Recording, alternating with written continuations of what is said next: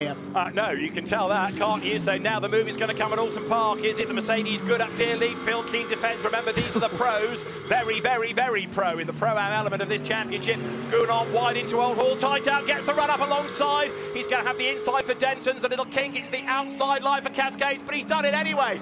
Jules Gounon goes through, looks for the apex, back through to the inside line. Not near enough, and he doesn't want to get caught behind a back marker. It's the Supra that's also going to drive through for track limits coming, and Gounon now commits to the inside. The Mustang arrives out of the pit lane. That's going to get in the way of the Mercedes, and Jules Gounon opens the door.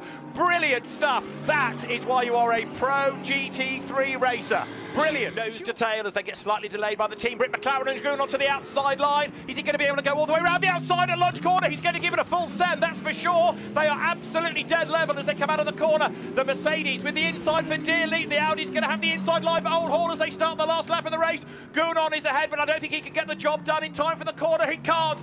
Through on the inside goes Carroll. Gounon tried everything. Now, can he get alongside again? The answer is no. What an effort, though. Heading into Parc Fermé. And look, there Jules Gounon walks over to Adam Carroll to say, well done, and just an outstanding fight between those two.